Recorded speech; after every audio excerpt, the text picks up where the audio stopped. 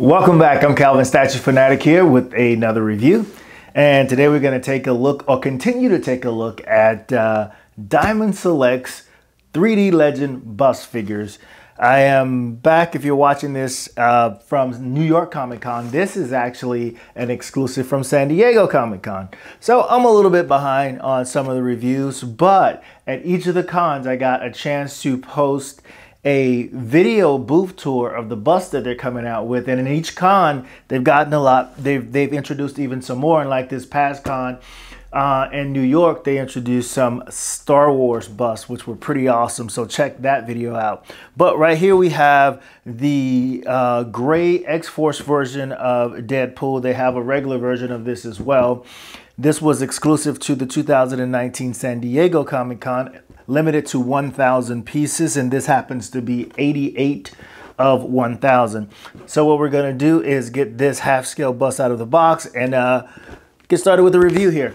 Let's get started. We have him out of the box. This is Deadpool X-Force mask.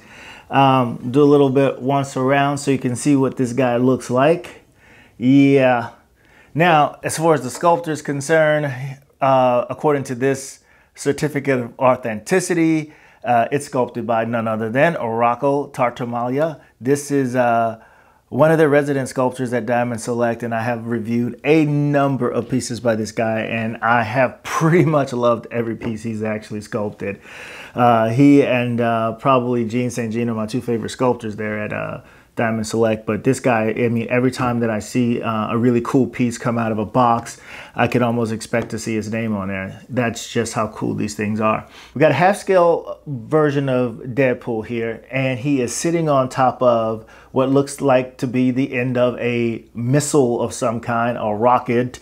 One of the cool things about all the bases from their bust is that each of the base is reminiscent or complements the character in some way, has some type of characteristic of the character built into the base. And as you can see here with this rocket that he's on, that makes a whole lot of sense. He's got the two katanas on his back here. And then as you look at just the overall sculpt of this guy, I mean, there's a lot of texture and detailing in the sculpting. You can see the costume here, a little bit of wrinkles and things like that in the costume that look really cool. On the backside, the same thing. You can see some wrinkles and things like that in the costume. I mean, overall, man, look, this is just done really, really nicely. Even the paint job on here, as I look over it, I'm going to do some close-ups. You know, maybe I'll see some mistakes and things like that. But when you look at this right here under this lighting, this close up, I don't see any flaws or mistakes or anything like that. You can see his ears and things like that sculpted underneath the costume. Some of the seams increasing, some of the seams and crease of the costume here. You can see the stitching around his eyes. That looks pretty nice. The color of his eyes are really cool too, and painted well. The red isn't like extending outside of there onto the black, and then you've got him squinting here on with his left eye. That looks pretty cool. And as you look at the katanas or the swords on the back of it, the sculpting and then the details on those guys look really awesome as well. Turning it around the back, some wrinkling and texturing on the back of the costume. Pretty simple piece, but yet $150, well worth it. I'm really excited about the bust that they are doing. There's a few that I do want to pick up.